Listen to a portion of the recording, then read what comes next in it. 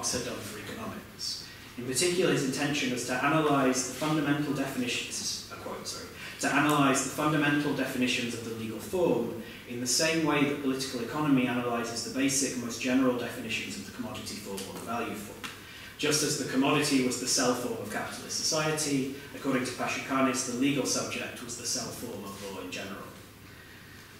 For Pashukanis, law as such arises on the basis of conflicts of interest in society. If there were no such conflicts, there would merely be technical regulation, not legal regulation. There's a strong distinction between technical and legal regulation. He illustrates this using the example of a doctor, for whom there exists a set of rules and regulations of treatment which should be applied and respected. Those regulations, though, are not legal. The lawyer has no place in that set of relationships, in the pure doctor-patient relationship.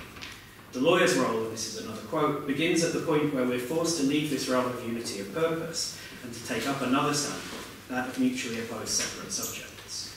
From this point onwards, the doctor and patient appear as subjects with rights and duties, and the question is no longer a practical, technical question of what works in treatment, but a formal legal question of permissibility. This subject, possessing rights and enabled to make claims on the basis of these rights, is the basic form of law itself, and it's the succession of these subjects linked together by claims on one another that composes what Pashukanis calls the fundamental legal fabric.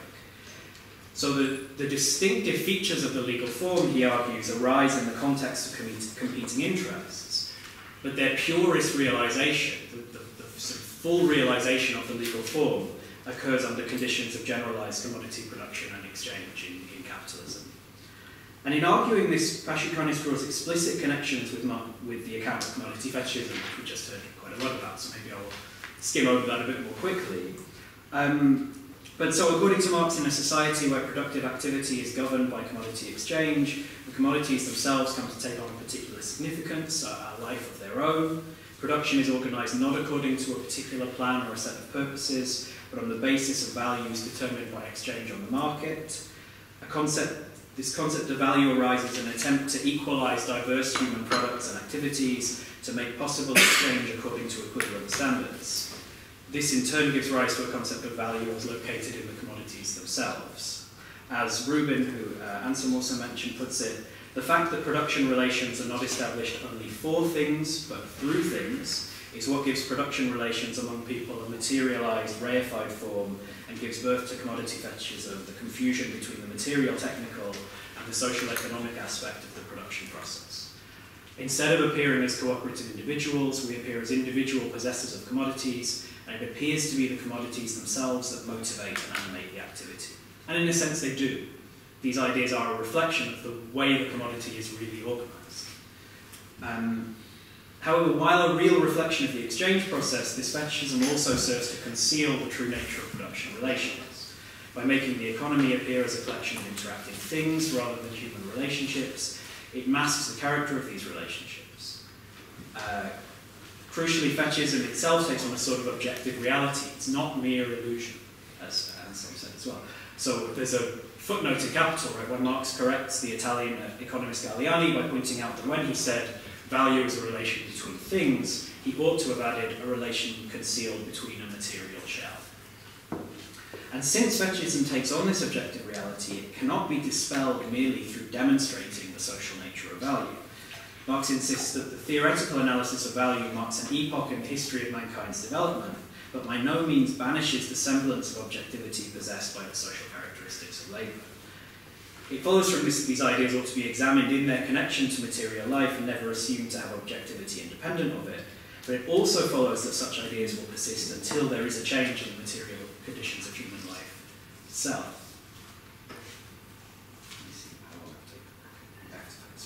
So Pashukanis believes that the legal form can be seen as arising on substantially the same basis and possessing the same basic structure and function as the commodity form. Just as society organised on the basis of commodity exchange requires a standard of value by which diverse human beings, their activities and products can be compared and measured, it also requires a concept that relates human beings as willing agents to those products and to each other. For Pashukanis, this concept is the legal subject, which he sees as arising coextensively at the same time as, and part of the same process as the concept of value. So I'll skip that quotation because I think Actually, no, I won't. It's very important. I'll skip a different quotation later. This is Pashukanis. Just as in the commodity, the multiplicity of use values natural to a product appears simply as the shell of value, and the concrete types of human labour are dissolved into abstract human labour as the creator of value, so also the concrete multiplicity of the relations between man and objects manifests itself as the abstract will of the owner. All concrete peculiarities which distinguish one representative of the genus Homo sapiens from one another dissolve in the abstraction of man in general, man as legal subject. So for Pashukanis, the commodity production results in the highest development of the legal form as such, the completely abstract legal subject who acquires the significance of a mathematical point, a centre in which a number of rights are concentrated. I'll skip this a bit. This also lends a particular understanding of the state. So he's very insistent that the legal form is not, in fact, the product of the state, but in a way, the functions of the state arise on the basis of the legal form. The legal subject is prior to the state, not determined by it. And he also links this development of the legal form to what he calls the ethical form, which he sees as actually saying something very similar to Adorno. Its kind of purest realization is in Kant. And he does seem to think that the ethical form too has similar origins to the commodity form.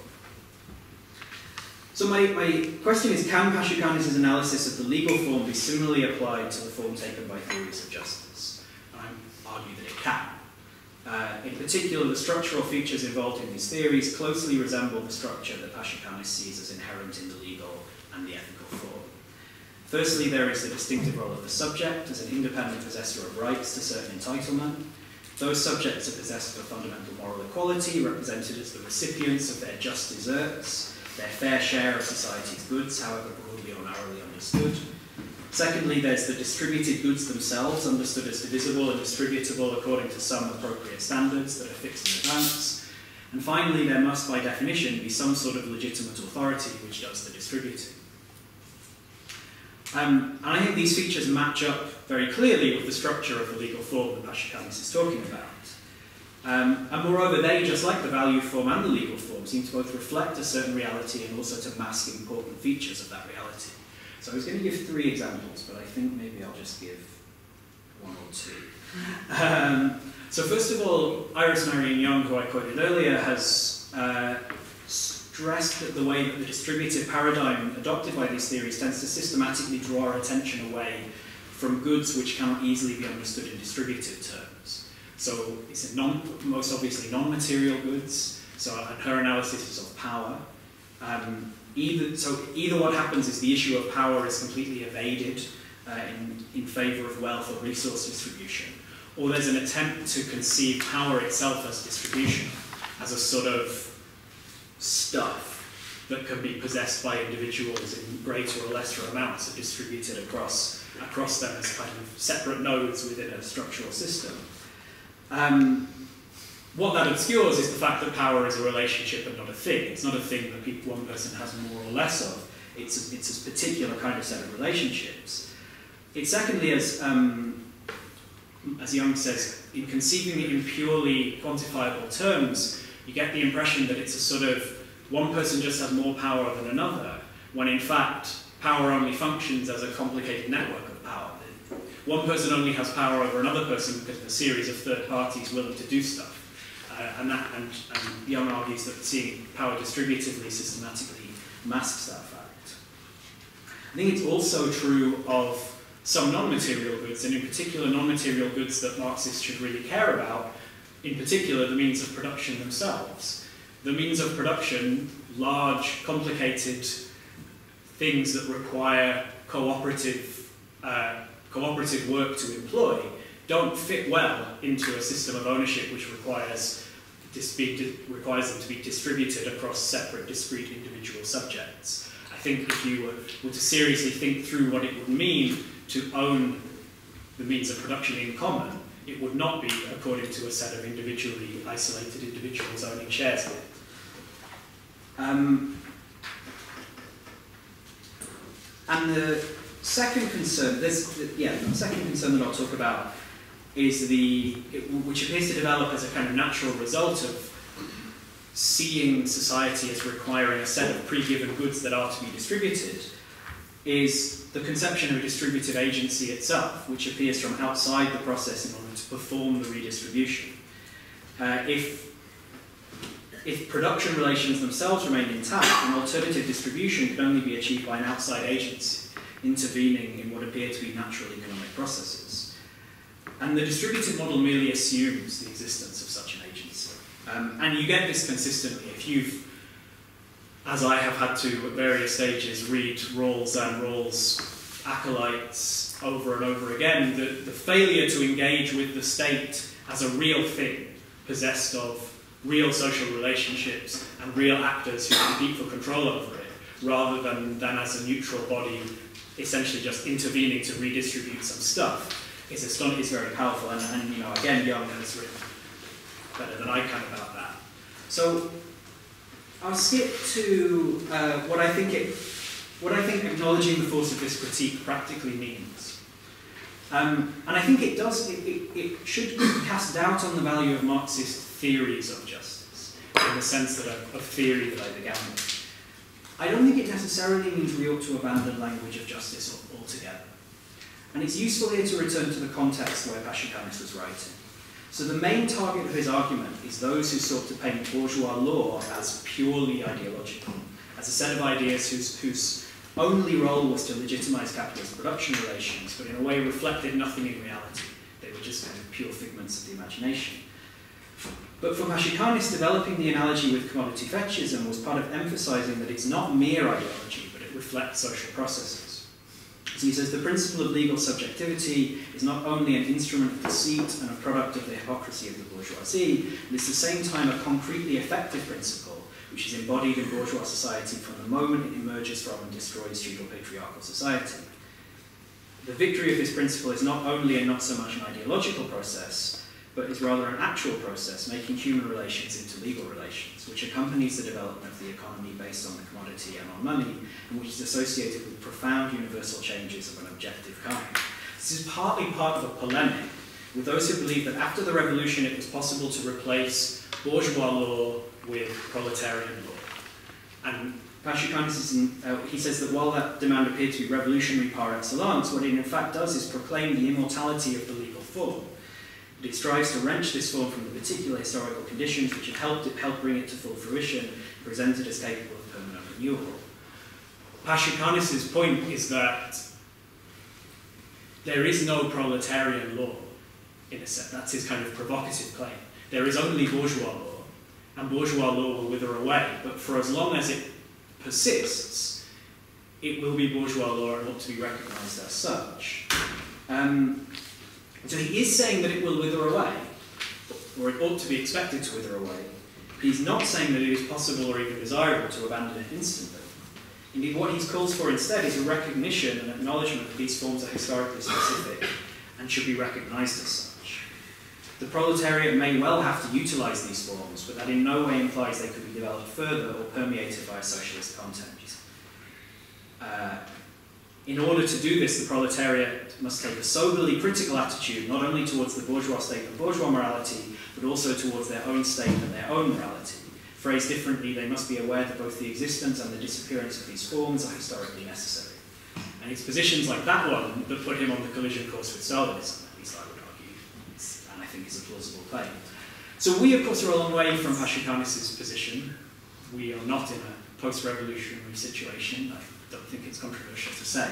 But I do think there's some lessons to be taken, and I think it's that if we are to use these kind of claims about justice and adopt the form of justice, it has to be not as grand theories that proclaim ideal, that they apply ideally to all societies, but precisely as specific, particular historical features of society.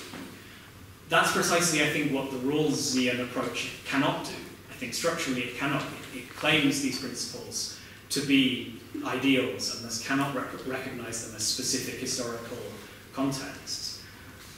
But it doesn't mean necessarily that we should abandon that language altogether. What it means is asking questions of power, of who benefits, when, for example, we talk about there's this demand for a universal basic income. It's become increasingly popular. Now, one possibility is to say that's a distributed demand and unnecessary. Another is to make that demand, but also make it clearly and precisely as a historically specific demand, recognise its fetishistic character, and also ask the additional question, who does the distributing? Who has influence over that distributing? The questions that Lenin called who-whom questions, questions of power. And in that way, I think we might know how to use these fetishes as still part of transforming society today.